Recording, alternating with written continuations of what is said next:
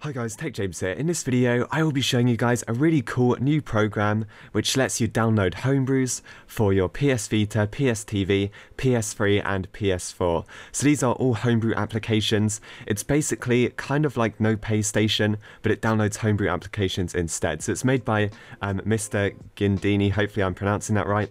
But as you can see, it was updated today. It hasn't been going for very long. I think the project's been around for about 10 days now.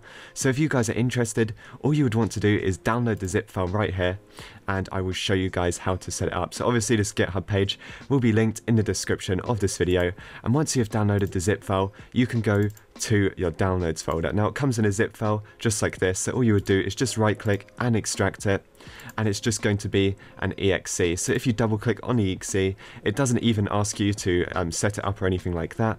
The name of it is Sony Homebrew Manager.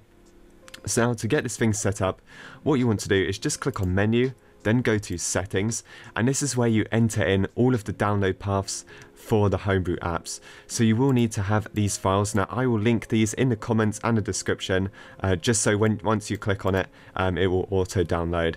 But yep, so let's just set this up right now. So all you would do, yours would be blank, mine's got stuff in. You just click browse, then select PS Vita, which is PSV. Then select browse on PS3 and select the PS3 one, then select browse on PS4 and select the PS4 one. You then select where you want your files to go out. So this is where, once you download a homebrew program, this is where it will be sent to. Obviously you just choose your downloads folder, click browse, just choose this PC downloads, and then just click on OK.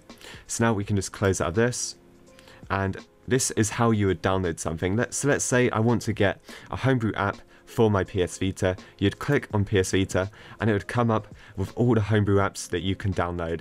So let's just choose anything right here. Let's just choose, I don't know, just Vita Shell for this video. All you would do is select it and then just click download, and it's going to download really fast. So as you can see, the downloaded the homebrew successfully.